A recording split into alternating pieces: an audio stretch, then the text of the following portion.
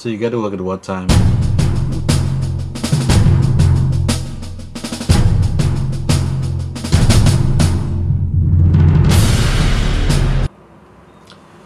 Hello there, very special good evening to you and welcome to Mr. Chairman. I'm David Samuel. It's very nice of you to have you attend one of our weekly meetings. You know, we first had him on some 10 months ago, and what a sensation he was. Well, we've brought him back only because you've requested it. So on this week's Mr. Chairman, we speak with the charismatic and tell it as it is Felix Deterville, also known as Champagne, employed as a red cap at the Hiwanara International Airport. We discussed the proposed Hiwanara International Development, the controversial, you could say, DSH project, Tourism Development Plans for the South and elsewhere. What is the public talking about in the South? That's VA4 and Miku and Labrie. A close look at the UWP's and PM Shasney's performances, the Castries Constituencies Council, speculation about the emergence of a third political party, and he highlights some issues with a cable provider. All that and more, plus your calls, of course, on Mr. Chairman. Thank you very much. Welcome to our meeting once again. From Grosley in the north to VA4 in the south, those of you on the eastern coastline, right through to the western coastline, thank you very much for attending our meeting. Hey, welcome. Thank you very much. Thank you, Mr. Nice to have you. Glad to be back. Really nice, really nice to have you. Thank you. You know, I just have to say, what an impression you made. The last time you were here, it was February. And yes, and one of the things which I'm getting used to it now, the number of people, amazingly, who would stop me during the week, sometimes shopping or walking around somewhere, Right. always want to engage me in some discourse. Oh, I saw Sam Flood, I saw Champagne, I like this, I like that, I wasn't so sure about this or that. And it really amazed me. And something else that has amazed me as well, sometimes I would be at a shop and I would just say a few words. Right. You know, like, what's the price of this? Or, hello, good afternoon. And, you know, you'd have the person look at you, the lady, usually the lady. Yeah. You recognize the voice? I know that voice. That's Are you? That's Are you? Sometimes they off target That's in right. terms of the name, but usually they are right on target. So it's really amazing, and I just want to thank you once again for being here. What's the situation down at Hiwanara? I mean, since we last spoke, I know that what's the situation with incoming flights and the general condition of the Hiwanara International Airport? Well, the conditions of the airport itself has not changed. I mean, it's just the same old terminal building. Does it embarrass you? Oh, especially when it rains. We had, you know, it's been raining for the last 2 weeks. So when it rains, it actually, the place... It does not matter how much, and I'll be honest with you, this last personnel, they're trying so hard to try to fix this patches. They put a little patch on the roof, you know, there's still tight and stuff, something like that, but it doesn't work. It's overwhelmed with the rain. And it's so embarrassing to see all that water coming into the terminal. You have to, the personnel have to put some buckets here, buckets here, buckets here. It's been happening for years. That's been happening for years. But I've never seen that. Oh my God. I've never seen that anywhere. There was one point in time I literally counted at least 17 buckets. 17 buckets? 17 buckets. And I'm talking about, you're not talking about little drips. You're talking about pouring like a waterfall. So I want to ask you. Seriously. As a St. Lucian, first, what are the tourists saying? What are the visitors saying? What are St. Lucians saying when they see this? You know, The locals, when they come in, they say, so pourquoi manger airport salad bijou? Serious. You heard all the time from the locals. The visitors don't say anything, but you could sense something. You could see it on them, the expression, because some of them get wet because they have to run from that aircraft and come in. And when they get in there, they would say, oh boy, my troubles are over, but there's more water coming from the roof inside the terminal. You know what I mean? I'm not saying they're going to walk through it because there are the buckets all there. And then there's this, those yellow tape that they put around these buckets. Sometimes they put a cone to so identify the drips. It's as it bad is as so. this? Listen to me. It is so sad to see. So that. why hasn't the ANC Ports Authority made a statement? I mean, from time to time. I know it's an embarrassing issue, but you confront it by making a statement, dealing with it. You see, making a statement just brings it. And at least it exposes it a little more. Yeah. Because if you make a statement and the other 2 weeks somebody comes in, a local for that matter, that heard the statement you made, and then nothing was done. So it goes back. It's better you don't say anything. Because this week, for that matter, this week, last week, buckets are scattered all over the place. It is so embarrassing for you as a worker, as an airport personnel. It's very embarrassing. And like I said, the expression on the faces of the passengers, the visitors coming in, you could tell that they're really disappointed in seeing that. Seriously, I'm so happy that we will, I should say will, because the Prime Minister has indicated that there's going to be a construction of a new terminal. So let's hope that really comes in stream to take all this embarrassment from the personnel at the airport and St. Lucia's by extension, because it's terrible. I'm ready. I'm very happy that I have not witnessed this, because I'm trying to figure out how I would react when it cannot be a very nice. Very ridiculous. There was one time at the customs, the baggage area, the customs supervisor at the time, I think that was earlier this year or sometime last year. It was rain and the water came down so hard you would have sworn it was a waterfall. Not just a stream. A huge amount of water there, and customs officer, the supervisor wanted to shut down the place just because, and I think they brought in some airport personnel, and I think they went to the roof and tried to fix that. It was bad. How long has this thing been going on? I'm down there 2007. So it's been a perennial problem? It's been going on for years? For years.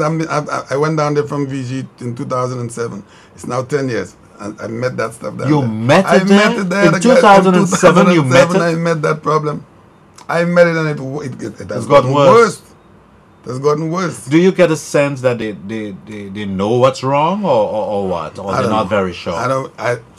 I think they know what the problem is. The problem is on the roof. But I do not know if it has to do with the construction and the design of where the roof is. Because if you realize the way the roofing is, it has some arches. I don't know if you paid close attention to it. It has some kind of V arches in the design of the roof. I do not know if that is what the problem. That is what the problem is, because it has that V kind of arch stuff, a whole lot of them, maybe about 20. So I don't know if during that time when it was constructed, if that could be the problem. I do not know, but I'm thinking that. I'm just amazed by something you said a few moments ago, that there was a particular day you counted 17 I had buckets? it on my phone. 17 buckets. If I did not lose that phone, and I would have showed it to you. 17, and they were all in the departure area, in the arrival area, all over the place. 17. I literally videoed that. Took it on my own. And this has been going on now for 10 years. More than 10 years. I came down there and I went down there in 2007. It's 10 years now. I'm down. That is unbelievable. It's really unbelievable. I don't know what. Trust me. It beats me. I could never understand what's the problem. Okay, but even if there is going to be, well, we've heard talk of a new terminal building. I rather suspect, I don't know, they'll condemn this one and build another. But that's going to take time.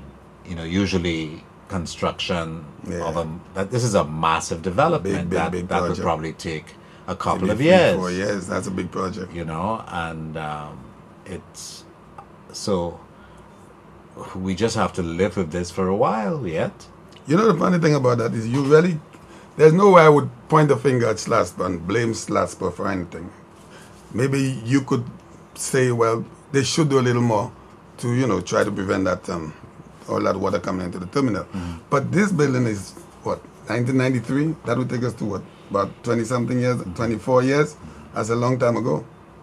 That is a long time ago for that building. It kind of makes you wonder whether the maintenance on it was good. Yeah. Because when you have a an investment like this, you really need to maintain It it. has to be maintained all the time. And I think a lot of people would agree that seems to be our weak point, maintenance. If you look all around the infrastructure in this country, Bridges. government buildings, fire services, That's right. police You're right. stations, for some Bridges. reason, bridges. Bridges, We roads. just build those things And just forget about and it. forget That's about right. them, That's which right. is stupid. That's right. And now, You know, because we're it's- on that subject, I don't know if I could just diverge a little bit into something that I've been noticing that is totally ridiculous. It has to do with the grass cutting around the island. And I've been saying that all the time. $250,000 or maybe $500,000 is put aside to cut grass or to do the cleanup campaign every 3 months. But then it has just been done last week. Okay? You know how fast grass grows. Someone comes from overseas maybe the next 2 weeks after that. They said, but you guys don't clean the place, but the place was just cleaned a week ago. So I've been saying the maintenance of grass cutting is what has to be done in St. Lucia. So you get a couple of guys from every constituency, and this is what is going to help you create at least 170 people get a new job. You get 10 guys from each constituency, 17 constituencies, that's 170 new people. And every week or every 2 weeks, these guys are responsible to maintain the level of that grass, to keep it low, keep it clean, and keep it nice. I am certainly sure at the end of the day, the government would pay less money by every 3 months or every 2 months giving this huge amount of money for a stimulus package, and 2 weeks later the grass is back to the same level. Yeah, especially if it's Does not raining make a lot. sense. It's raining a lot these days. It is something that has concerned me coming from the Mon into Castries. Sometimes I'm embarrassed Oh, because there's a lot of bush, and they without and I mean sometimes you even as you drive by the bush, depending, you're very close to the Yep, to the to the curb, curb. and it creates a problem with your visibility sometimes. a lady just No, went off the it- road. She just got her car totally written off in Tapiton. There's this pole, this wall. I think it's on the edge of a drain. And she was driving. She said, and the grass was so high, it was higher than that wall. She never saw it. She thought it was some grass, and she just slid off the road and total write-off. Right, and because of the grass, she could not see the wall. That's sad. But here's the amazing thing. Do you know that the Mon and everywhere you're talking about was just done a month ago? It was just done a month ago. Hundreds of thousands of dollars. So what is the plan? You say every 3 months? But it's every But how 3 could months. that be? Grass is something you have to. You see, we go back to maintenance again. That is what I'm trying You to bring cannot across. you cannot just do that once every 3 months. It doesn't make sense. Even once every 3 months, twice, every 2 months, it doesn't work that way. have to- But if you have to maintain you it. must maintain it. And the place would be kept. The place would be well beautiful. It would be nice every time because you have people that would go around the very constituencies and keep that grass level to a low point. That's the only way But it could is work. costly, eh? It is But It I'll is tell you costly. what, I have not done the actual math on it to figure out which one would be less costly between the two, between the stimulus package every 3 months. But I could tell you, in my constituency, Castries, I could get 10 guys, negotiate with these 10 guys, and have them to maintain these areas for much less than what the government is. I'll tell you why. Not that I'm trying to take monies out of anybody's pocket. If you have guys that are doing nothing for the day, but they want weed eaters, they're not doing anything. They're waiting for the 3 months to get something to do. But you go to this guy, you say, hey, listen, I have a proposal. Every week, every Friday, I would like you to do this here. You go do this bocage, you entrepreneur, you bagatelle, and I'm giving you this. What do you think these guys would say to you? Listen, these are guys that were doing nothing. If you offer these guys $200 a week, you don't believe they would grab it? They would grab it because they were doing nothing in the state to begin with. You have to maintain the place. These things have to be maintained. You cannot have grass cutting every 2-3 months. It doesn't work. So do you think your government understands that? I have brought that up to the city council, and I think the problem is money. I think that's what the problem is. But you have to keep the country clean. Yeah, you have to. You need to keep the country clean.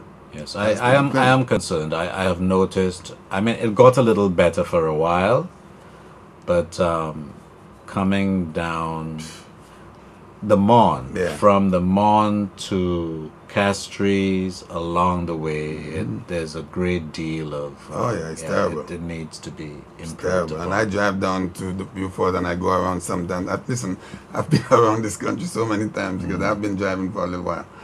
And they're trying to keep it clean, but you know, this is grass. As long as the rain comes the next 2 days, But that's it. one has to be fair. I have to tell you, the St. Lucia Labour Party. I don't know what the methodology was, In that regard. but I found that there was a great. The areas were better kept, in my view. I found that everywhere you went, yeah, there were a lot of people. I found in some areas. Sometimes you got a sense there were too many people Yeah, working there were in a too lot of much of a people. small area. Yeah, it's true. But when you traveled from Castries to Vieux along the way, because there are some very lovely areas, That's you know, true. Very approaching nice. Dennery, for Very example. beautiful. And they're clean. Love, The area is oh, clean. there was this sense and appreciation for keeping the grass low and for trimming the trees. There was that. It was very obvious to me. And I would hope, if nothing else, that this government, the United Workers' Party, would have learned a thing or two. I don't know how it was done, Yeah. quite frankly, but in my view, they did a better job of maintaining the grounds and the areas around the Castries Yeah. and right through to Vieux. Yeah. I'm not so sure about the western coast, Right. but certainly I felt that the former government did a better job. Yeah, I'm not going to be biased because I traverse these roads almost every day, and I will tell you, it was in that regard, it was a little better kept. Yeah. It was a little better kept. I don't know what they did, who did what, but it was a little better Yeah. kept. Not that it was that our guys are not trying to. Our guys need to get stuff together and try to maintain Yeah. that same level. But they were doing. We a good get job we in get that back to regard. that point. Yeah. Maintenance. That's the issue, and some attention needs to be paid to that. So, anything else on the Hiwanara International Airport? Well, Is there anything else you want to say about that? you said this airport. Have there been meetings about that yet? No, nothing. Well, I would not know about meetings Okay. in that regard because they would have their own. The SLAS would have that. That's not a discussion they would have with our company, our association. But I would like to really commend our guys, the group of guys that we have working as Skycaps in Beaufort, because a lot of people who are not directly linked with the tourism industry, people such as police officers and nurses, but indirectly you are. Because everybody, our main economy is tourism. So you meet a police officer, they might tell you, well, nah, really they pass to tourism. This is a very bad statement. Trust me. Seriously, because you are. And our guys, we make it our duty to make these people feel welcome both in and out. When these passengers are leaving, myself and most of the other guys go, how was your vacation, sir? They will tell you, we had a nice time, you have a beautiful island. And one of our chorus we would like to see you next year. Some of the guys say, come back next week. And then the people make a big laugh about that. This is something I have met people that said, I remember you from last year. You told me to come back. So we are serving as ambassadors, no matter how some people may look at the job and look at it as guys that are just carrying bags. It goes way beyond that. People still do that. Of course, people do that all the time. They look at you as just guys carrying luggage, carrying luggage for money, carrying luggage for tips. But they don't. They never look at the flip side of that. And the flip side is when these passengers come in, after they get to customs, and they said, "Welcome to St. Lucia, sir," and they feel that welcome. You make them feel special. How many of you? They're 15. 15. 15, yeah. We're 15 And guys. most of the guys are from the south. There's myself, another gentleman by the name of Stanley, but now I think he resides down there for whatever reason. So most of the guys are from down there. Like, Are they viewing us tonight? Of course. You sure? Of course, I know some of them. I know some of them. As a matter of fact, let me give a shout out to our president because he had a surgery done today. I think he took up a cyst, and I think the doctor sent him home for maybe a couple of days. But he's one of the most remarkable guys you could ever meet. 15 of you. Yeah, 15.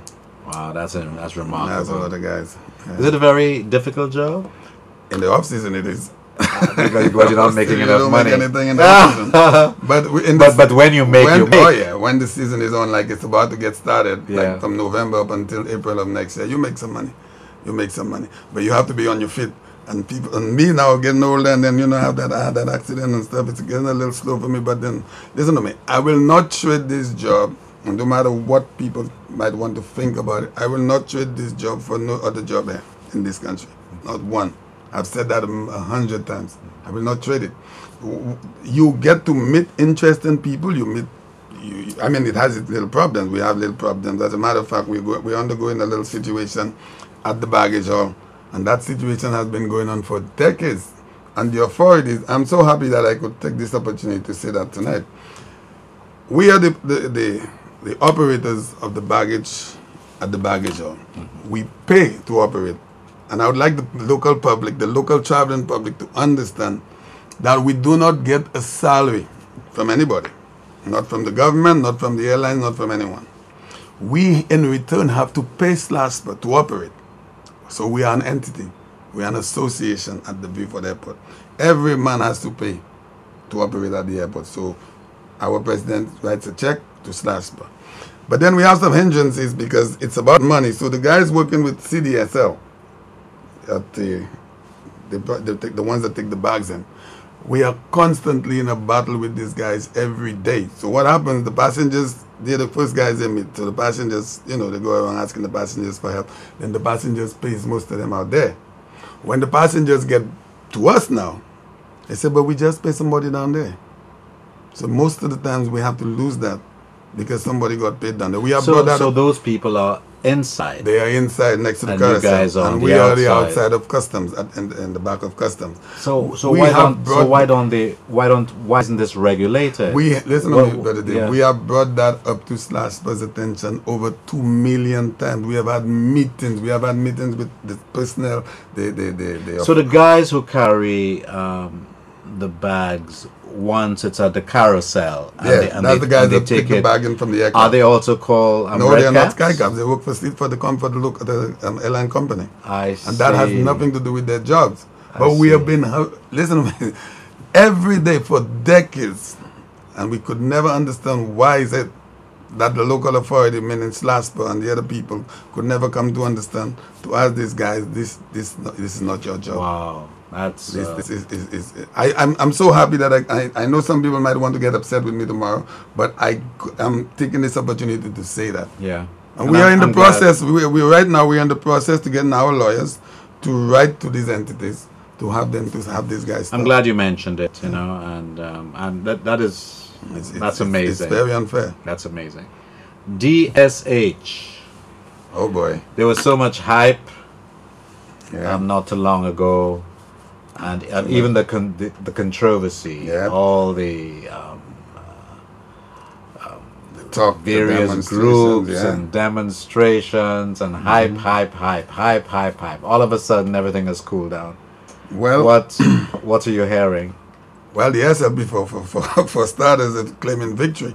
They're claiming victory. Claiming victory because as in that they have gotten the DHS to either be delayed or stop, because the initial when this thing first came about, Mr. T.R. King said that we were going to have a horse race in December. You remember that statement was made, right? Yes. So that has not happened, and that will not happen this year. Yes. So from what I'm hearing from some SLP operators, they're saying they're claiming victory that the DHS has been stopped.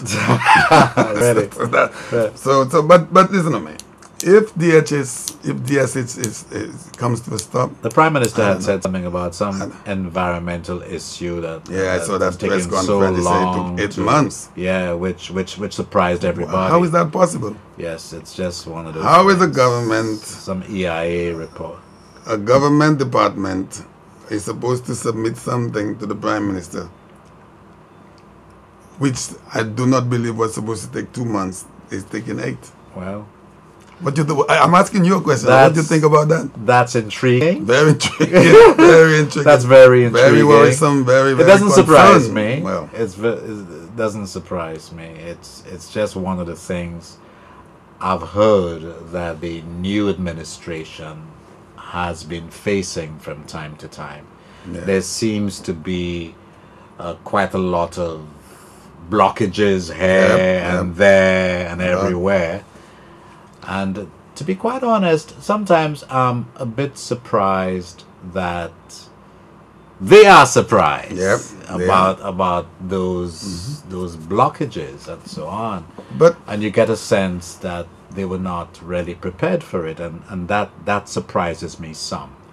But I often wonder, why is it that an administration is in government for 5 years, but people are issued contracts for 10 and 15?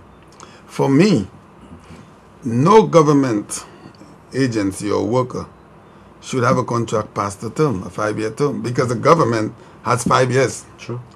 So why would an SLP government in power? So the system is all messed up as a result of it. But then it could be fixed. You just the legislation has to be passed to give 5-year contract to everybody, because a government's term is 5 years. Yeah. Why would you issue a contract for a PS or whoever for 10?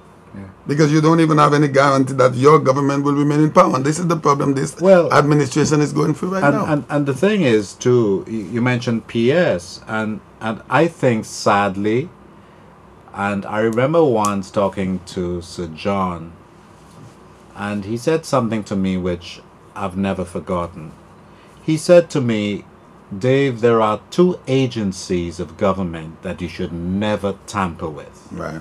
The first is the civil service. Okay. The second, the police. Yeah, you shouldn't mess with these people. You should not politicize. You stay away from politics. And the career public servants, we all know what happened many years ago when the new government came in, and you had people who just being moved. Just being moved and talk of affirmative action and all that kind of stuff. It's not good for the public service. No. It's something which should not have happened. How this government reconciles and tries to change the direction of this is another matter. But you should rely on your career public servant. You do not want to politicize the public service. It should be resisted at all times, should not be tolerated, should not be encouraged. And the same for the police. I was very heartened when I heard the former police commissioner at a conference, Vernon Francois, yesterday. And he was talking about that, almost as if he's probably an expert, on what what he's been through, Very, very interesting. But you see, the politician, the parliamentarian in government becomes God Almighty overnight. The next day, there are few government agencies that becomes God Almighty the next day of ensuing office. Police officers are like that. We have a whole lot. They have customs officials who are like that. They speak to you in a tone of hush. Oh my goodness. Authority. Oh my goodness. I'm in charge. One guy pulled me over one time, and I have all my documents in place. License, registration, my tires are okay. Pull me over. I'm a law-abiding citizen. Pull me over.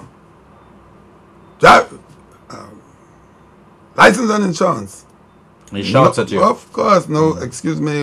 I'm not saying the man has to kiss me, but you know what I'm saying. But you say we are conducting a traffic search. I would like to see your driver's license. Driver's insurance. So you cannot jump. You have to hand it in.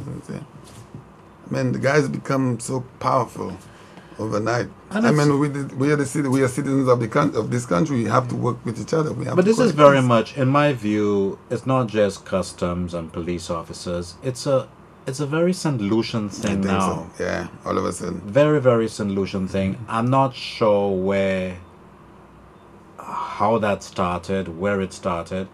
In fact, I was talking to Sam Flood last week on this program, and I asked him what is the most embarrassing situation that he has ever faced, and he collected his thoughts and said to me, sometimes when he goes walking down the street, people just jeer him, call him names and so on. I said, but why would they do that? And then he said, well, because I expose a lot of things on the air. You know, like, this father is meddling with his daughter, and he might just get a little soupçon. That's right. So he goes on the air and he says it, or not necessarily gives the whole story, but just gives a hint. And he says when he encounters the guy, or in some cases the woman, as the case may be, they would meet him and cuss him up pretty badly and yell at him and so on. So he confronts, he has that problem. But I find in St. Lucia, and it's something that I have said time and time again, especially small tradespeople, I find that there is a sense that they're doing you a favor. It doesn't matter if it's a restaurant, it's a bar, it's a bakery, it's a small supermarket, it's a rum shop. There's this sense like when you go there, I'll give you an example of something which happened. And I went to this, and I'll probably ask you, or maybe I'll tell you what, let's take our first break. Let's take our first break, and when we come back, I want to put a question to you, and I'll probably give you a very interesting story. All right. You are viewing Mr. Chairman. I'm David Samuel.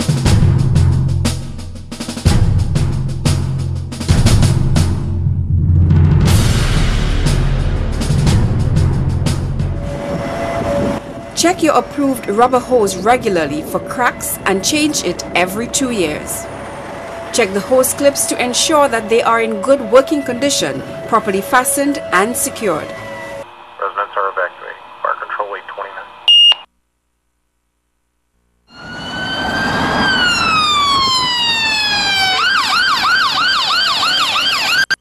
Casabella, we know how to split in the middle, and we're doing it this year with a store-wide sale of 40 to 50% off. Choose from a wide selection of comforters and bedsheets, 50% off. Kitchen mats, 50% off. Towels and stainless steel pots and pans, 40% off. And the best quality rugs you'll find in stores at 50% off. It's the craziest pre-Christmas sale that you've been waiting for. Shop now and save 40 to 50% off on all your favorite housewares.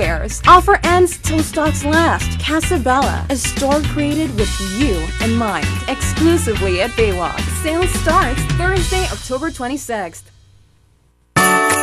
This Christmas will be your best ever with Fix hassle-free 24-hour approval of loans at relatively low interest rates. Get your new furniture and appliances, quick home repairs and gift purchases. All customers who participate in our Christmas promo qualify for a chance to win in our year-end draw. First prize, 1-core i5 laptop with all the bells and whistles. Second prize, 1-core i3 laptop. And third prize, 1 iPad. Call or visit us at number 15 Bridge Street, Castries, telephone 458-8700, or Providence Commercial Building, Rodney Bay, telephone 458-8740.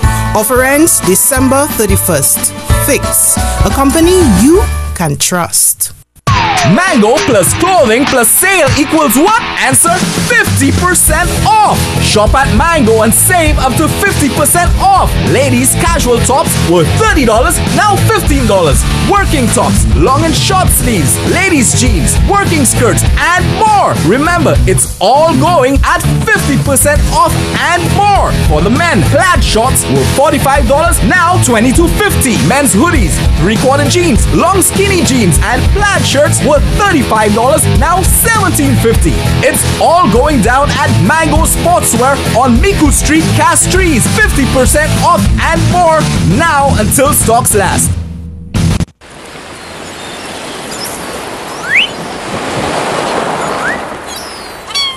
Fruta, taste the real Fruta, enjoy the real Fruta, refreshing juice up every day. Whoa, Fruta. All this about buying chocolates. And Joy, why haven't you thrown these things yet? Relax, mommy. We're taking these things to Joie Cali. Joie Cali, the 10th outside Massy stores at Choc. You have to bring all your plastic and glass containers. Make sure you wash them clean and they sanitize. They will weigh them and you're getting points from Massy. But the chocolate! Yay! That's it. Well, let me help you with this. The Joie Cali pop-up depots will be set up every Saturday from now till November 11th from 7:30 a.m. to 4:30 p.m. 3 convenient Massy Stores locations to collect your household glass and plastic items. Présent nous kay sa acheter plus commission côté Massy. Let's rock Ali!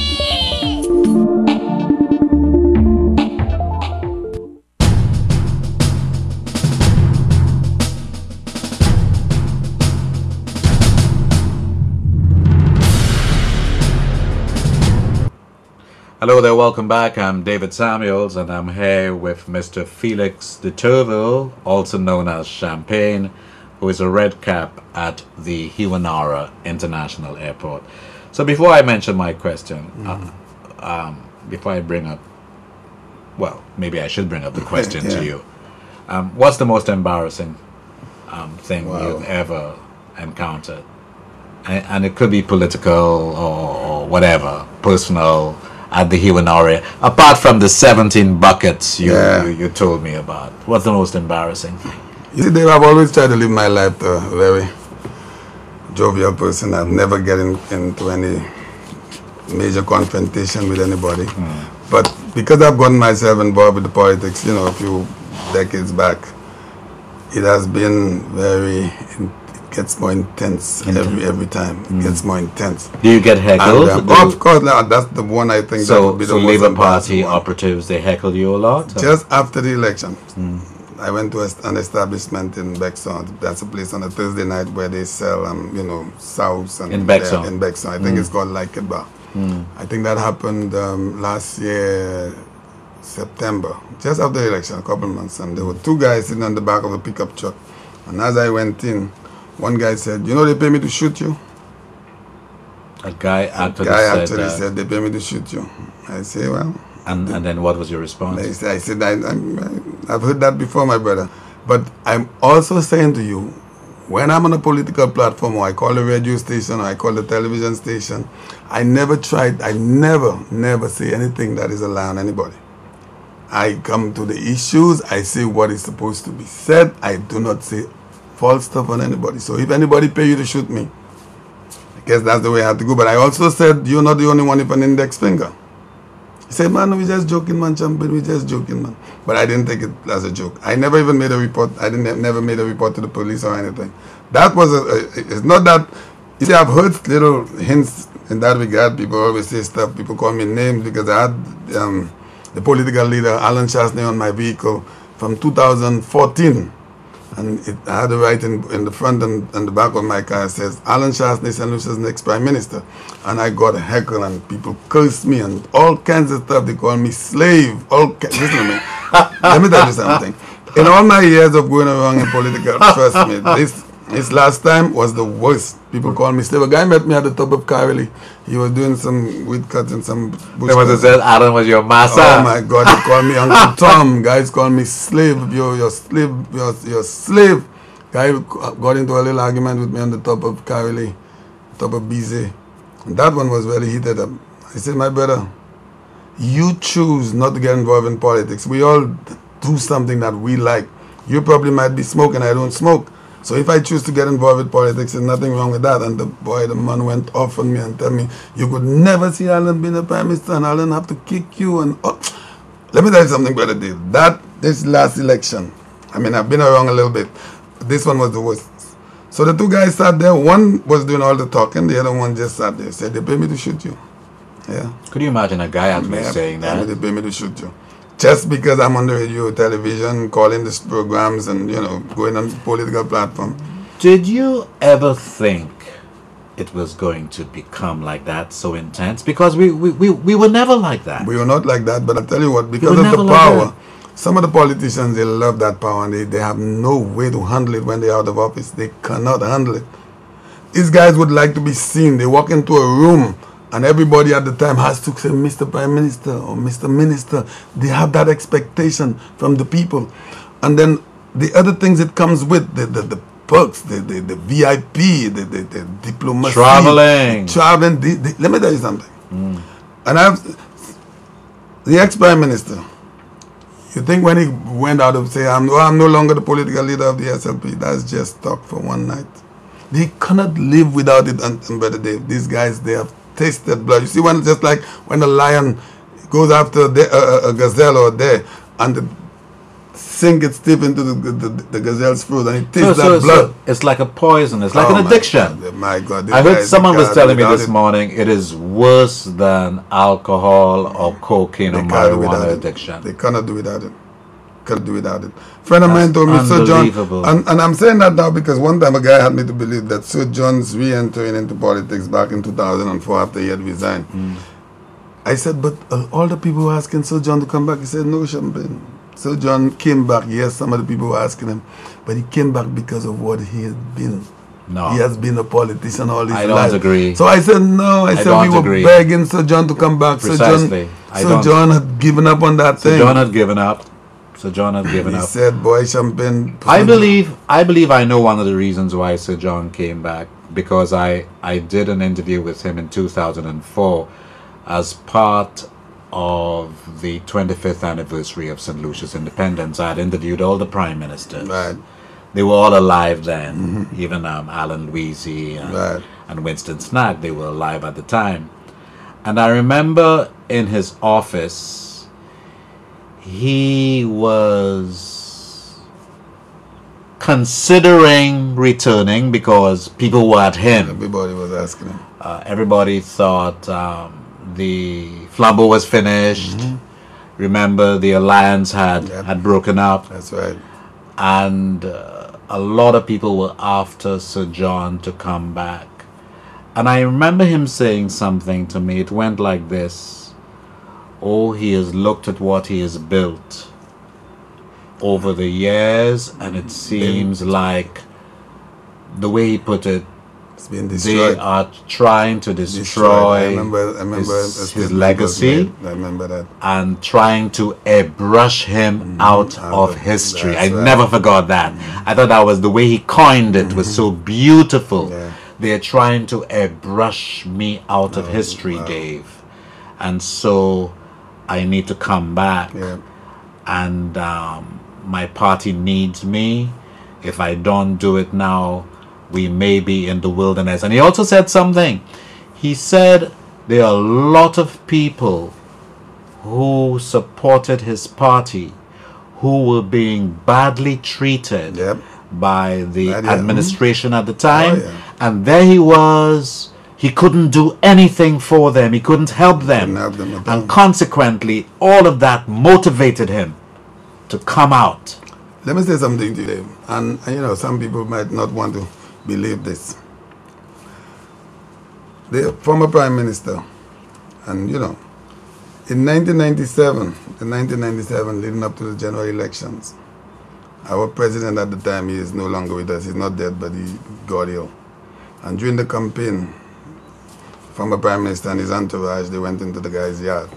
And he ran them out because he said, I'm not with y'all, I'm not Labour and Flambeau, and I'm not Labour. You wouldn't believe that. The Labour Party won in 1997.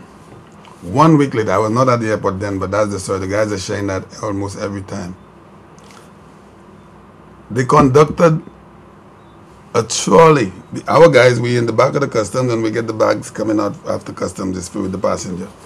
The Prime Minister was on board, came down to the airport, and asked every passenger, they were conducting something to sabotage the Red Caps Association. Listen to that. Listen.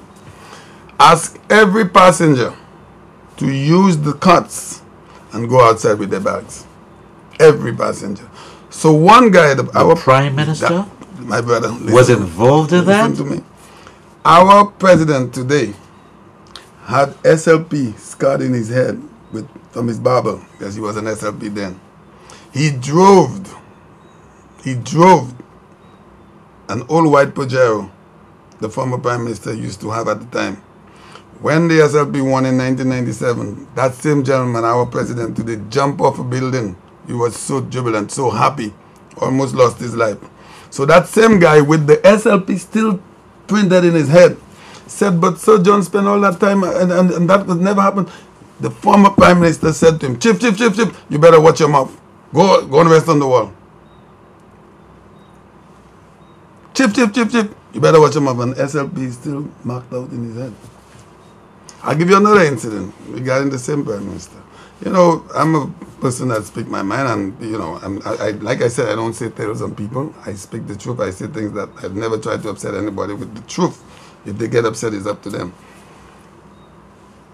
In 2012, after the SLP had won the election, our association would form it. After that 1997 incident, the Red Caps formed the Red Caps Association. That means we are in charge of our own affairs. 2012, the former Prime Minister came back into office. He sent in a guy to the airport manager. Now, there's a protocol regarding to before you become a Sky Cap. You have to have a background check. You have to have a training, some form of training, because you can't just come from anywhere and just meet any tourist and just speak your mind and just say anything. So I'm going upstairs to the airport manager's office along with the president, and the airport manager has a letter, and it's written to the president. As of today, this gentleman, John, let's just say so, John, is starting operation forthwith. That letter is coming from the Prime Minister's office. Guy sitting right there in the uniform already. Sitting right there. No involvement with the association. No acknowledgement, nothing. Just send a guy and send two guys and just start working. In an association. So when I tell you this authority these people have, they can't really do without it. It's amazing. They have that power. Can't do without it. The people who follow them are really fools. You could say most that. of the people who They've follow been them are influenced. fools. They've been badly influenced. They've been indoctrinated. Very much so. Very much so. And they love these people. They see them as gods. They see them as gods. Down in Beaufort, you know the area called Bruceville, Shantytown. That area is a disaster waiting to happen, God forbid, because I'm not praying for anything bad to happen to anybody. But I'm telling you, the way this place is constructed, the way it is, if you have any fire, you have any major hurricane, you have any sea swells, these people are going to be in problems. Big problems. I've never trusted politicians. I have always given them the respect due to them. Should, as human beings. And but I've never trusted them. I've had my issues with both political parties. I remember I was a very good friend of George Odlum, and who didn't love George Odlum? His oratory and mobilizational ability. I mean, there is no one in St. Lucia up to this day who comes close.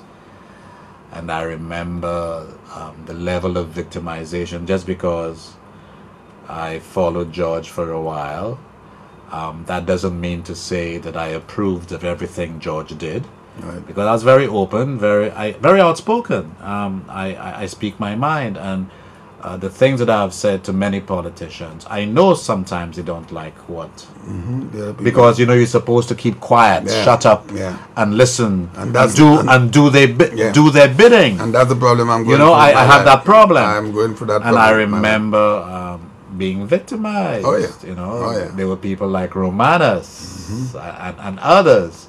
You can't speak. Who wouldn't talk to me for a year or two because of George, you're too close to George, and so on. You cannot speak. And it's very sad.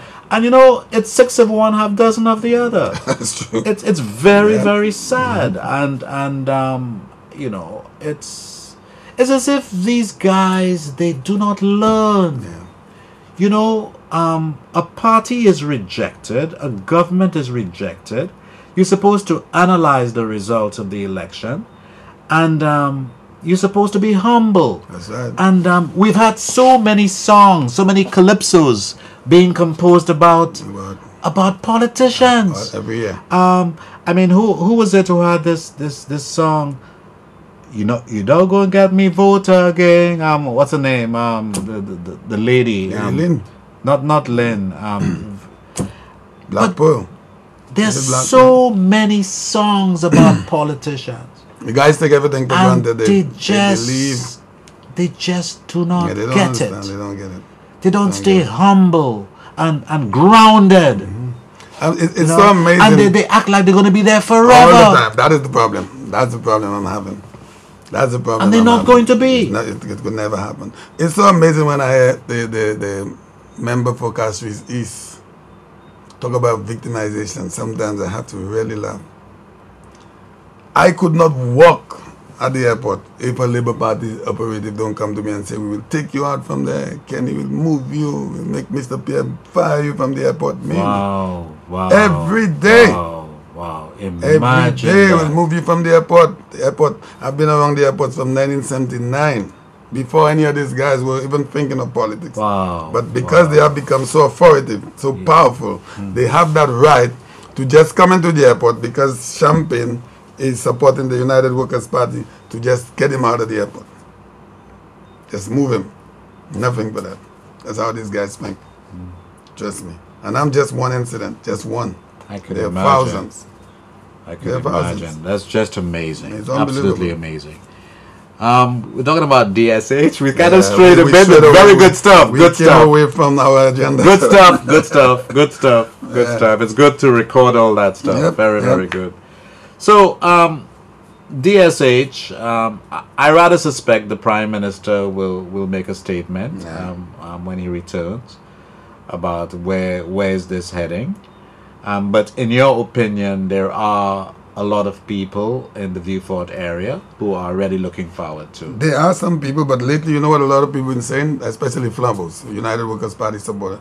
They say they would love to see the Prime Minister move DSH and put it somewhere up in the north and live here for the and two other guys addressed the Prime Minister on that. One time he came in, the Prime Minister said no. Listen to what the Prime Minister said, and I was very pleased to hear him say that. The Prime Minister said, I have an obligation to the people of the South.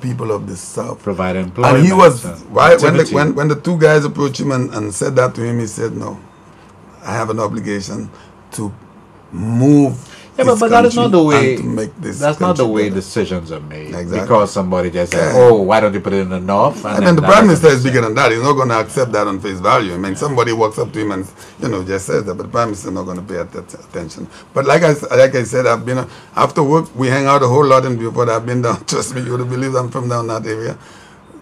Most of the people don't want it. I met two young ladies at the gas station, at the Ruby's gas station. And that's during the time it was very heated on both sides.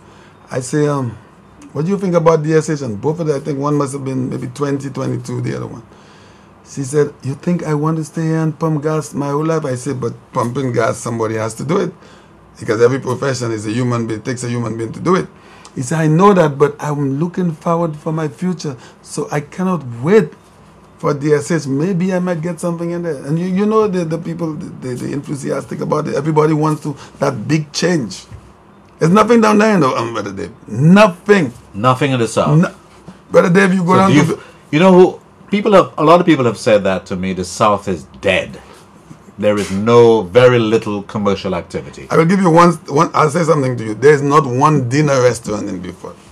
And that used to be a place. Would you imagine years ago. You can drive from Castries to... You go to the Halcyon days. You remember during this day, there was another one called El Parata down. Yeah. There is not a dinner restaurant. If you pick up a young lady, you say, let's go down in the South and have dinner.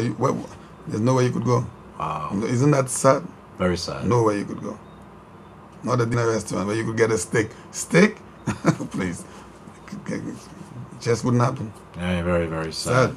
Right. So you are optimistic? Of course. And you're looking forward to it? I'm looking forward to DSH, not just because for myself, for my kids, and my grandkids, which I already have in this country. Listen to me, Dave. A migration, I could foresee a migration from Castries back down to the south. Because you have so many people from down Choiseul, Labrie, living, and they're just coming up, and because this is the area where they could try to find a job. If you have that kind of activity going down in the south, all these people would be so happy to go back home. Go back down to the south and work where they're much closer to home. People from Choiseul would be happy to get a job at DSH. People from Labrie. Let's make it happen. I have no objections to DSH. None at all. None. That stuff about the land and land being leased for 100 years and all that kind of stuff, listen to me. It might be stupid of me to say we met lands. We're going to leave land. Land for me is always meant to be developed and used by the people. Yeah. That's how I see it. I concur. And there was a press release today concerning some hotel development in Canal. Oh yeah, Canal. I know about that And one. I know that some areas in the south have been identified as touristic development. And that augurs well for the people of Sufra in the south. Of course, I know about that one. That one, as a matter of fact, when I first heard of that one, I thought it was supposed to be already on stream. But I think the gentleman, the owner of that resort, I think he went down to Suriname, and I think he got ill, and now he made a really, really remarkable recovery. So I think he's back now. So that is going to happen. That's a big development. Yeah, 200 and something. That's a big development. Acres. That's a big development. Yeah, huge. This one is big. And it's a new tour. Well, they don't have any investments in St. Lucia. They have investments in Mexico, and in I think Jamaica, and somewhere in South America. So St. Lucia is a new destination for them, you know. Yeah. And what that does in the whole context of seats, right. You know, I heard someone on Sam Flood's program tonight, which kind of shocked me. And in my view, the government needs to do some work in explaining their tourism policy. I heard someone remarking, Isam no ka manger tourist. Tout bagay say tourist. Well, last time tout ça, you know, and this is, to some people, that is a concern, and I think that the government has its work cut out for it. You know, they really have to explain what it's about. Why is the focus on so many hotels? And the person who was speaking this evening was a bit erroneous, because they were saying nothing is happening to agriculture. When you heard the Minister of Agriculture just last week talk about markets expanding in France and so on. Exactly. And so I thought it was a bit unfair, and not balanced, you know, very unfair. And brought up the whole issue of the hospitals of St. Jude and so on. So Isam no can manger tourist, a tourist, a shy tourist, woy, you know, that's but all. On the other breath, if you that same individual, I would really like to ask him just one question. Okay, let's just assume you take up the tourism industry from St. Lucia. We take it up. What else do you have to rely on? No one could answer that question, Brother Dave. None. The little agriculture we have, how much exportation do we do? The bananas, that's it. Well, we have and to we're change. only now trying to get, because listen to me, you have to really kudos to the Minister of Agriculture for getting that at the market in France. Yeah. You know? I do agree, but I think there's a fundamental problem, there's a fundamental flaw, and that goes back to 25, 30 years ago. I have always felt, as far back as 1974, 1979, when the Labour Party came into office in 1979, because it was an issue then, that there are a lot of our policy makers who don't really understand tourism. They don't understand the importance of it to the economic development of the country. Exactly. They don't understand it. And I think that our politicians have not seized the moment. They have not really explained to the populace the importance of tourism development to the country. Yep, it just goes back to my point about a few minutes ago when I said that there's a lot of people that believe that they're not involved with tourism, but this is our business. This is what brings all the revenue to this country.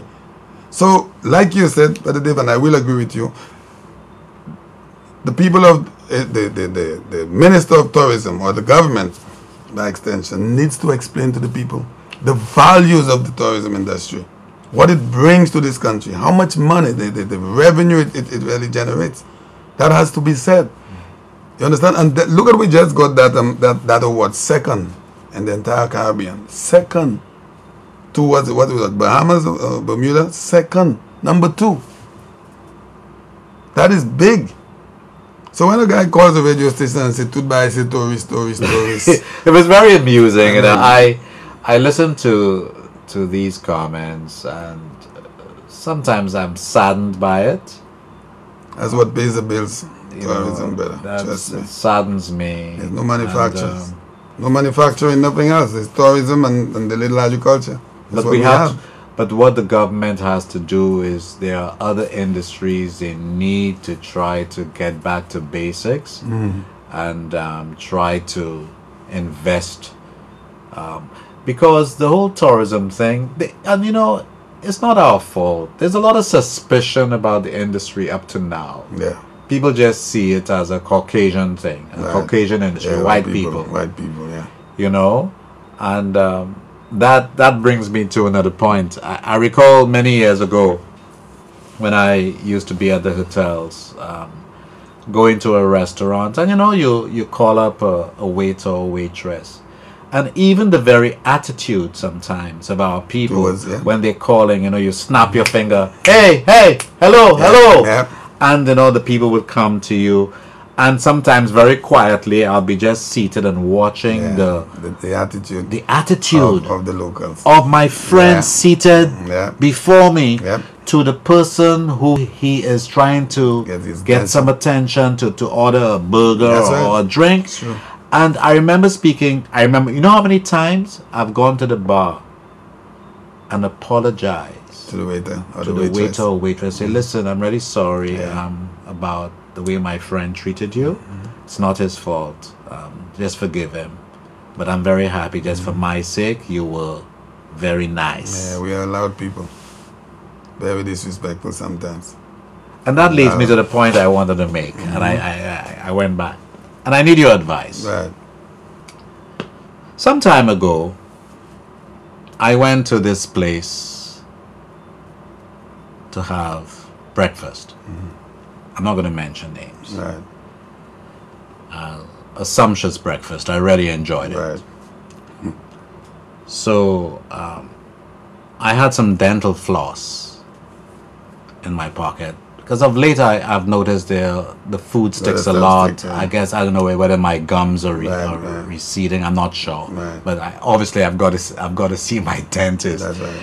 So at the end of the meal, I use a dental floss, small piece of it, and I put it in the plate. I had finished having my breakfast.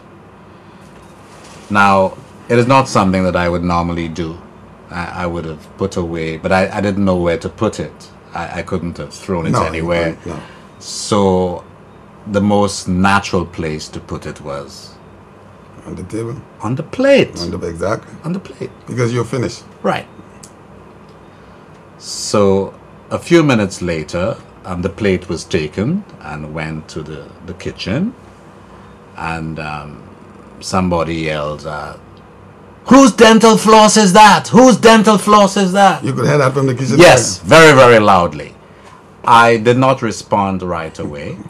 I got the impression that the person must have thought it was somebody else's dental floss. Right. So I owned up and said, "It's mine." And she said, "Why would you put some dental floss in the plate? It's not hygienic." So I said, it was not done deliberately, and quite frankly, I do not like your tone of voice. Right. If you had an issue with it, you could have mentioned it to me privately, quietly, but to make such a scene about something like that, which is, to me, it's petty. It's petty. And I'll tell you why it's petty.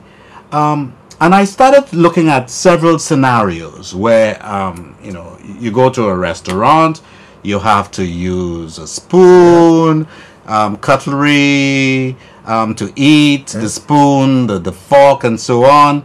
And when you suck a bone, man, that's where you put it. And that is when you suck a bone, you know, dry. You put it back on the plate. You put it back on the plate. So all of these thoughts are in my mind, and I'm saying, but so I said to her, what do you have soap and washing liquid for? It's to clean up those things. Yeah. What is all the fuss about? And just before I left, I gave her a good tongue lashing. Right. I said to her, listen, there's something called customer service. And you must not ever chase away your customers. Right.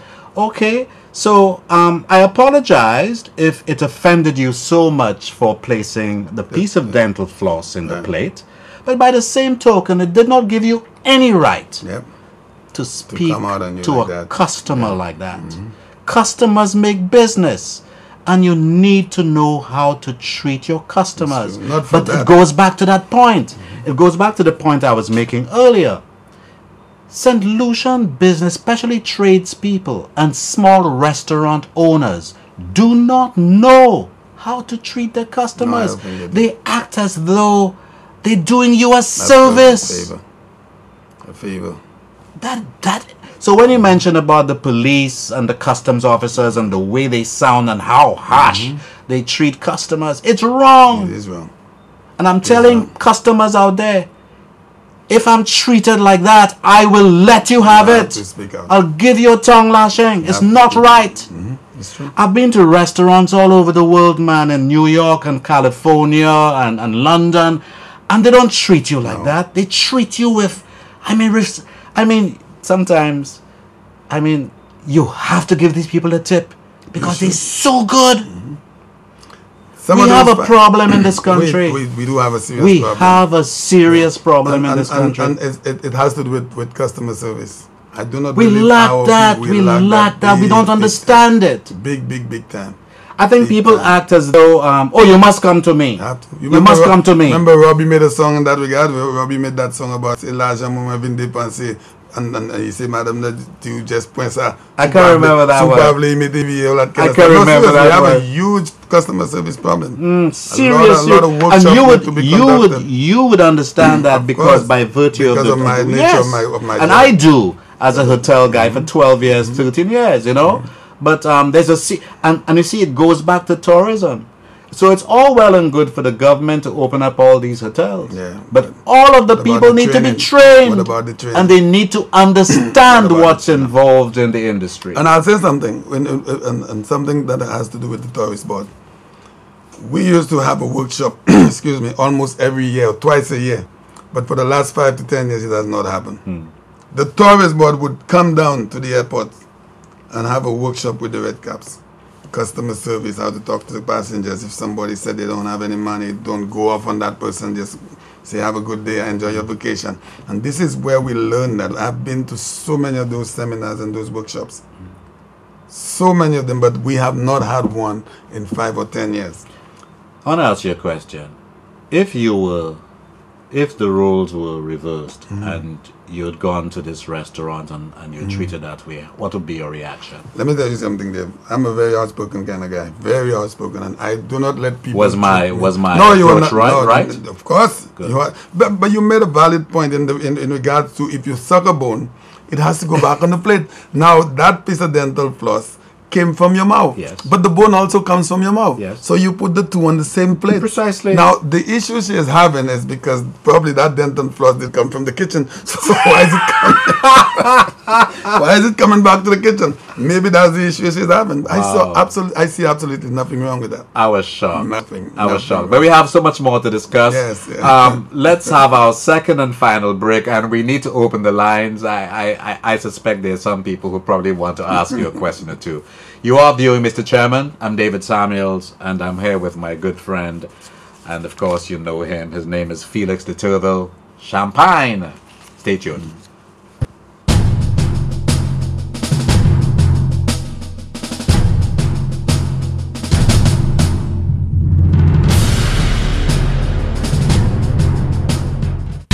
Casabella, we know how to split in the middle, and we're doing it this year with a store-wide sale of 40 to 50% off. Choose from a wide selection of comforters and bedsheets, 50% off. Kitchen mats, 50% off. Towels and stainless steel pots and pans, 40% off. And the best quality rugs you'll find in stores at 50% off. It's the craziest pre-Christmas sale that you've been waiting for. Shop now and save 40 to 50% off on all your favorite housewares. Offer ends till stocks last. Casabella, a store created with you in mind. Exclusively at Baywalk. Sale. This Christmas will be your best ever with Fix hassle-free 24-hour approval of loans at relatively low interest rates. Get your new furniture and appliances, quick home repairs and gift purchases. All customers who participate in our Christmas promo qualify for a chance to win in our year-end draw. First prize, 1-core i5 laptop with all the bells and whistles. Second prize, 1-core i3 laptop. And third prize, 1 iPad. Call or visit us at number 15 Bridge Street, Castries, telephone 458-8700 or Providence Commercial Building, Rodney Bay, telephone 458-8740. Offer ends December 31st. Fix, a company you can trust.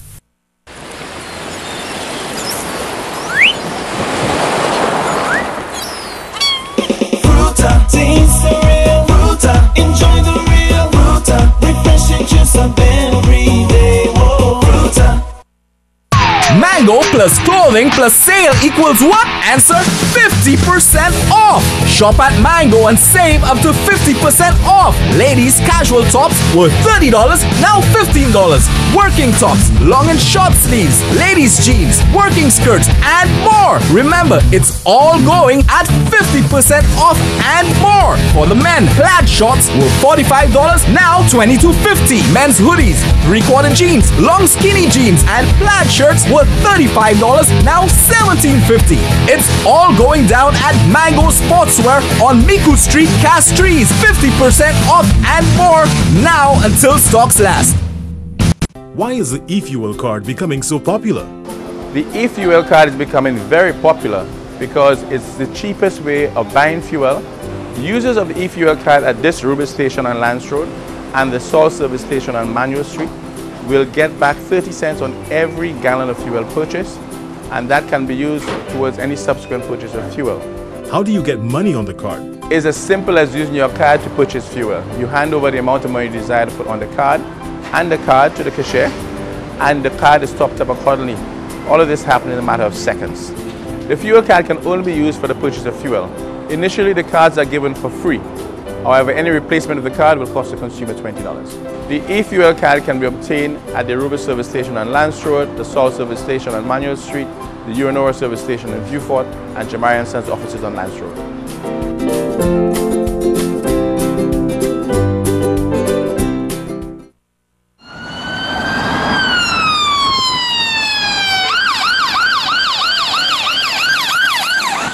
Remember, you should not use an open flame, match or lighter to check for gas leaks. In case of a leak, don't light matches, lighters or stoves. Lincoln Fire Control 4 North Queensberry Fire.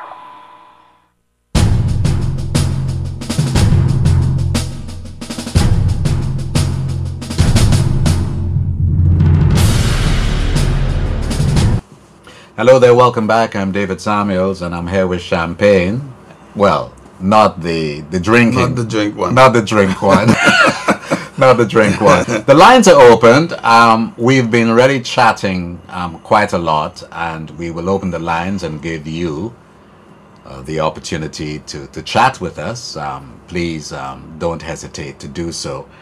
I wanted to talk to you about the flow situation. Yeah. There have been a lot of people are complaining in the country that because of the black box that is now part, they have been left without cable. Oh my God, I had so much encounters with people from my constituencies. This young lady walked up to me and she said, "Champion, what is going on? My sons," she has 2 young boys, and you know, they go to school during the week. But on a Saturday, she puts the television on so they could watch their cartoons, and these kids were crying. She said, "Champion, I don't know what to do." I said, "What happened?" She said, she cannot afford the boxes. but there's nowhere else, and so they have a television. So people have a big television. Big television in the living room, and they can't see anything. Wow. Can't see anything. Wow. You know, I don't know what the transition. Could you hold on? Let's go to Union Terrace. Hi, Union. Are you there? Hello? Hello, Union? Hello, I can't hear you. I can hear you, though. I can hear you. Okay, good evening, Dave. How are you? Good evening. Thanks for calling. Appreciate it. And good evening, Champagne. Good night, sir. How you doing? Champagne, where you get that shit from? I want one like that same color. I'll have to order one for you. No, Champagne, I really must compliment you on your presentation tonight. Yeah, thank you. We talk about View Fort, and I go back when in the days of Beanfield and Cloud's Nest and the days in View Fort. But you know, Champagne, when I hear all the controversy over View Fort and DSH, it reminds me of my late old friend Primrose Bledman. When I came back to St. Lucia, he gave me a line that I didn't know what it meant at the time. He gave me this line which you'll know. It says, Ibon Kosa. Apparently, there's a saying in St. Lucia, Ibon Kosa. And I asked him, what does that mean? It's good like that. It's good like that. Bagala Boga, so the thing good. The thing good. When I listen to the people who are opposing the development of View Fort, it reminds me of Primrose Bledman. It seems as though there's some people who are bent on leaving things as they are. Yeah. You know, I heard an argument over the different developments that the government wants, and it just baffles me, because you know, as a disaster man, I saw the destruction of the BVI recently, and by now you know who's speaking. Right. And I see the situation in Dominica, that things can turn around in a flash. And everybody's looking for development for themselves. And I don't know what is wrong with our people. But I want to compliment you and for being on the show, because it's people like you, as a bell cap. What's the right term? Yeah, sky cap, yeah, red cap. Sky cap in View Fort. You would understand on the ground what's going on. You see it and you hear it every day. So I want to compliment you. Now, Dave, I want to take a little more time to give you a little story, because I believe that lady in that restaurant was lucky. There was once a restaurant I was running, and one of the customers who came into that restaurant apparently wanted to chew on his bone or suck his bone, and he took off his false teeth and put it on the plate, and forgot the false teeth on the plate and sent it back to the kitchen. So then he came to the bar, the kitchen, and he said quietly, "Have you seen some false teeth anywhere?"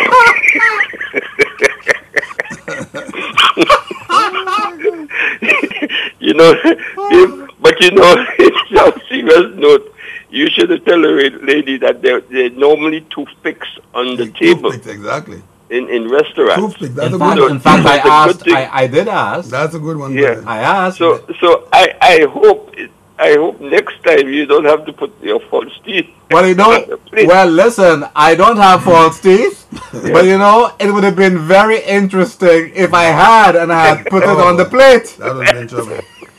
But Alice, before you leave, let me ask you, on a serious note, when you look at the areas of St. Lucia, places like Shantytown and View Fort and Fuasho and Barons Drive, you as a man that has always been out there in disastrous areas, like you were just in the BVI and you saw the how the hurricanes leveled these countries, what would you say to the people that are living out in these areas of St. Lucia in case we have a category 4 or 5 hurricane? You know, it's sad, Champagne, because, you know, I mean, St. Lucia is lucky. St. Lucia is very lucky. I wouldn't say God loves St. Lucia, you know, because I met a priest. I interviewed a priest in the BVI in Virgin Gorda when 9 out of the 10 churches up there were totally destroyed. We are just lucky. It has nothing to do with God. It's nature. But, you know, the point is that it's sad when a government regardless which government it is trying to do something for the average person, because there are a lot of the people that you see kicking dust, the opposition members and the people who have their jobs there, whether they're legal profession, their legal professions and so on, that they can get out of politics and go into private practice and do this and do that. Are they really thinking of the people who do not have any qualifications, looking to be trained into some kind of skill in St. Lucia? We have so much to be grateful for. Yep. And these people are just playing sheer politics. I know it's on both sides of the fence. Let me just say this, because I want to sound balanced in a sense, but you know where my heart is. But we have to understand that St. Lucia cannot remain like that. They laughed at John Compton when he thought of Rodney Bay with all the mosquitoes. They criticized the tunnel. They will do everything. But right now, after spending so many years in the political arena, Dr. Kenny Anthony should be the last person, and his sidekick, Philip J. Pierre, should be really trying to support the government. I remember in Canada, there was a politician called Pierre Trudeau, and he was criticized with everything that he tried to do for Canada by a gentleman called Robert Stanfield. And when I think of Philip J. Pierre now, I know in my heart, and I feel in my heart, that Philip J. Pierre could never become Prime Minister of St. Lucia. He was acting. The Prime Minister refused to step down after promising 2 terms and give Philip J. Pierre a chance. And now he's in opposition. He is falling in the same trap. And he'll fall in the same trap as Robert Stanfield of Canada. You can check it out. Would never replace Pierre Elliott Trudeau as Prime Minister. Okay. He let a fellow called Maroney come in. Yeah, we got to go, Lionel. Thank you Thank very much. Nice to hear you. Thank you very much for calling. And the lines are still open. We're talking about flow, and so you have a situation where not one situation. A whole lot of people, excuse me, have been stop me on the road and say, Champagne, we have no television. So why are they complaining though? To me, I've not heard that issue being ventilated. Well, apparently the very people they don't even have money to accommodate a box that they're not going to call a radio program.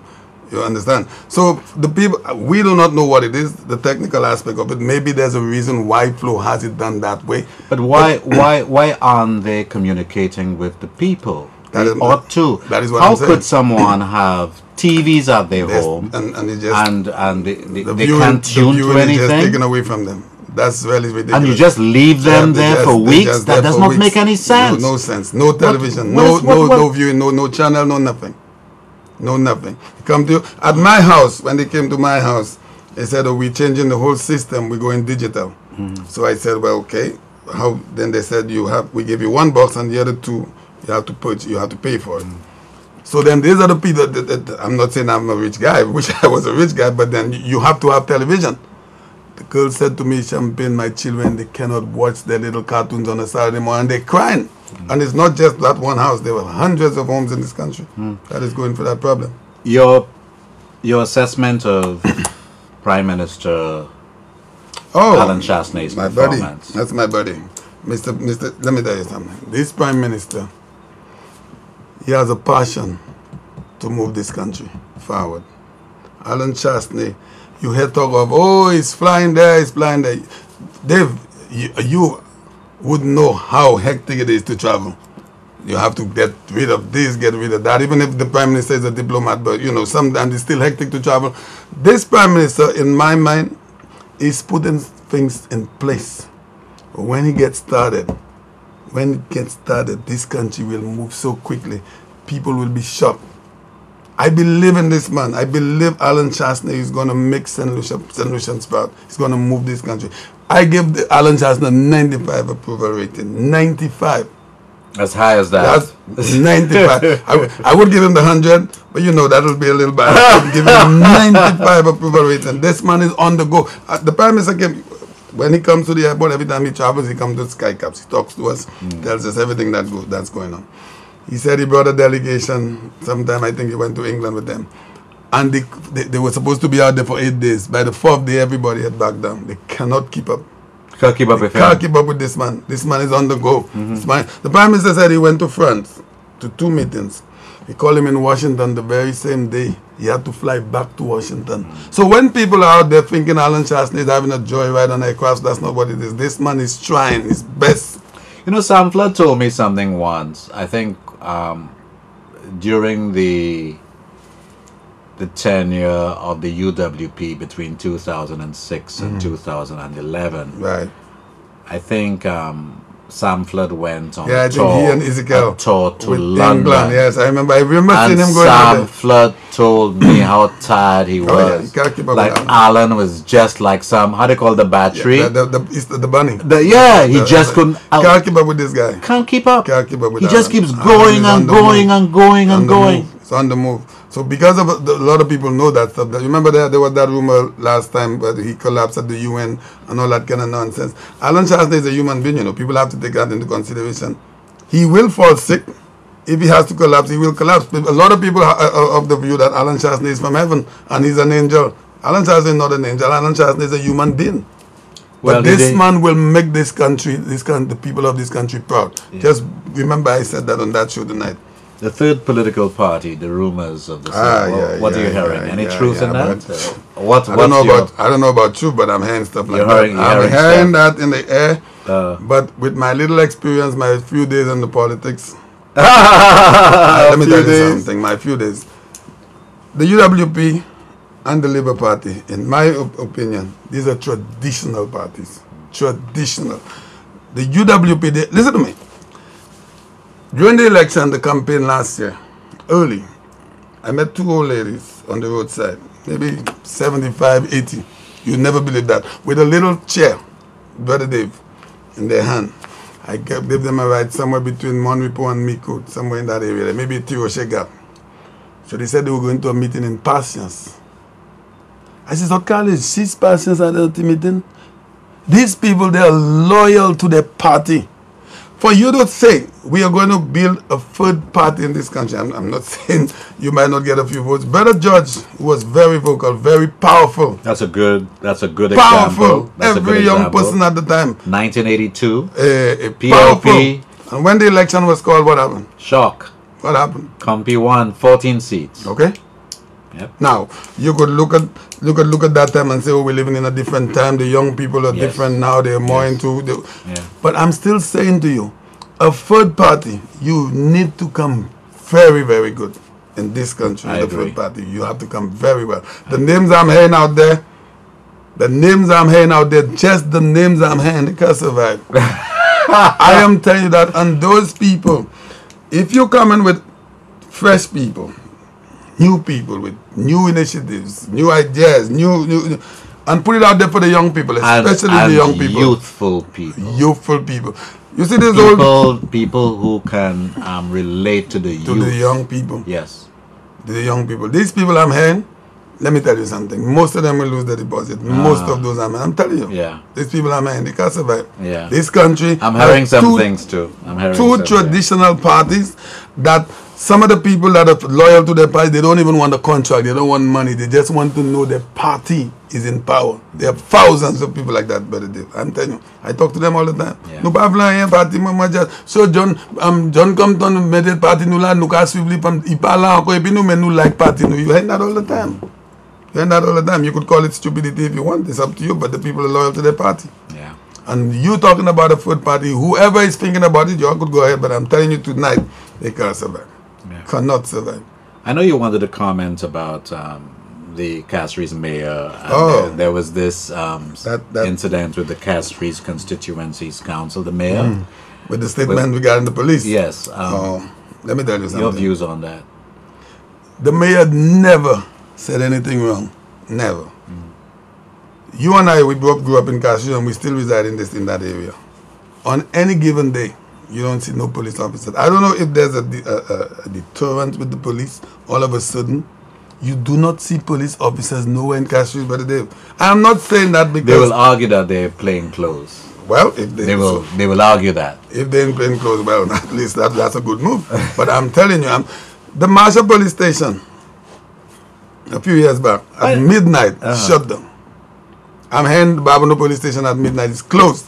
A police station is closed at midnight. So if you have an issue at 5:12, you have to shake a gate for a police officer to open the door. Now I'm seeing the Marshall Police station is open 24 hours, but it used to be closed at midnight. Wow. How could you close a police station at midnight? Yeah. People has issues. The mayor said absolutely nothing wrong. In fact, that's when all the issues occur. Exactly. After midnight. The mayor never said anything that was wrong, because what he said about not seeing police officers on duty in the city during the day, he's right.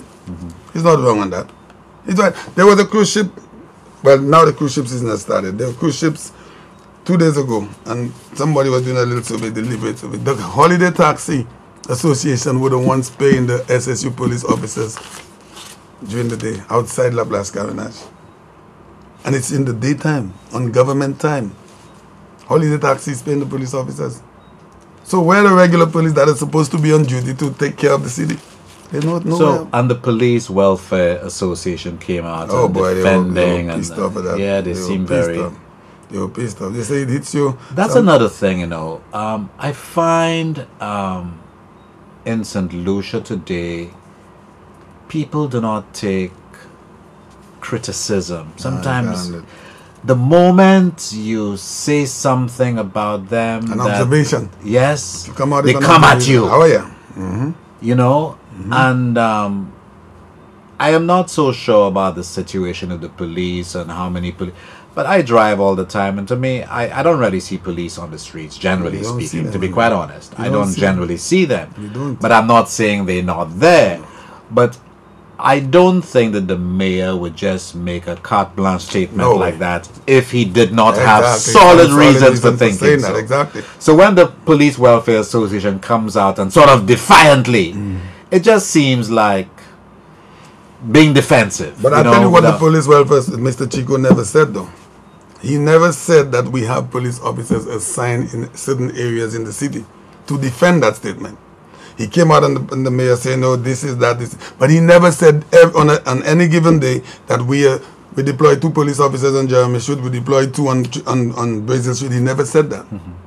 To defend what the mayor was saying, he never did that. You understand? Now listen to me. I love the police. Without the police, you don't have a country. I love the police, but I'm saying what the mayor said, he's not wrong. He's not wrong about it. We both grew up in the city. We still live in the city. Exactly. I drive the city throughout the roads of the city every day. You don't see anybody. When an incident happened on Chaussee Road, you see the guys come out there for a week, and after that, the situation dies down. Everybody goes home. There's nobody there. Do you think that the fact that you now have city police may have given the Royal St. Lucia Police Force a feeling that, oh well, maybe we don't really have to go in the city anymore. To be there because maybe that is what is really going on. That might be what's going on. Any closing thoughts? But I mean, time is just amazing. I could stay here for another hour talking to you. We chat so much that we diverted towards the sides all the time. Yeah. But I need to talk about Castries East. And that's my constituency. That's why I grew up. And I'm still there, as a matter of fact. I mean, it is Philip Pierre's constituency. No, it's not. You said it's your constituency. I am putting it to you. No, it's not Philip. It is Philip J. Pierre's constituency. No, it has never been Philip J. Pierre's constituency. Something that's yours, you take care of it, right? If something belongs to you, you should cherish it and take care of it. I'll give you a scenario. On every given school day in Castries East, there are over 100 children that don't go to school. They do not go to school. You're saying to me something was you never put something in place to make sure those kids go to school? Look at the houses. For 4 decades, I've been hearing the George Charles Boulevard. We're going to have a development there for the people. When it rains, the river comes right in there, takes all the people's furniture, those that's on the edge of the river. Nothing has been done. 4 decades. My mom, God bless her soul. I don't know my mother because she died when I was 2 years old. My last brother was a few months. She was a street vendor right on the side of opposite Brantford. You know Brantford, the pavement right there. My mom had all of her 4 boys. She used to sell little peanuts. That's what the older people told me. Peanuts, charcoal, little stuff to help her 4 boys. And every time I say, I get a little emotional. Would you believe that 53 years later, which is my age, a lot of people wait to say their age. I feel good about my age. I thank God for keeping me every day. 53 years later, the Marshall Road, Marshall area is the same. It has not changed. 53 years later, Marshall, Main Street, Marshall, the last time it was paved was 1987, in the 1987 election. 1987. That's 30 years this year. So, if something is yours, you have not, 30 years the road has not been paved. Boulevard, same thing. Marshall Grounds, Philip Pierre came on in 2012. I remember listening to that speech on, bragging about the Marshall Grounds. We're going to redevelop Marshall Grounds, put lighting and the stands. We're going to take care of the Marshall stand. You don't even want to go there. You don't want to see it. The roof is gone. No toilets. Put a 2 forehead lights, 4 little sets of lights. Those lights have been, well, I don't want to say damaged, but they're not in operation. They're not lighting. It has been almost a year now. These lights are not functional. They're not working. None. This is a constituency of this guy has won 4 times. You know Marshall, Brother Dave. It's the same. You drive from Marshall. I have my last brother lives in New York. Every time he comes, he said, Champagne, when are you all doing something about Marshall? When? And there's nothing you could do. It needs to be. But people come from outside, and I'll tell you what happened with the politicians. There are certain areas, the people of Marshall and Shantytown G4 and Barons Drive, they are only counted on election night. Yeah. That's it. They're only counted on election night. Pay no attention to all the rural people make noise about. And I'm not saying I'm going up for election, I'm just saying, if I run for Cash East and win, you could never see this place the same way it is. Never. Yeah. I have a passion for my constituency. I believe, I want to see before I God closes my eyes, see this place changes. Everybody say, me, I'm not going to Marshall there, but during the daytime, their kids come there and run sports. They come to a Burning Flame show. They come to a castle. It's the same Marshall they told you, I'm not coming there. Marshall is nowhere for somebody to go. But in the nighttime, carnival, you know how many shows that Marshall, everybody just came in, shows, football competitions, take money, leaves nothing with the community and just leave. And have this place in a mess. A total mess, this Marshall place. 400 and something households without toilets. 400. People have little latrines. 165 people goes to the bathroom in bags and throw it in the bush. In Cass Street East. 360 without water. This is not a make-up story, no brother. This is a survey that we conducted myself and Mr. Nathaniel Reynolds during the 2014, 2015.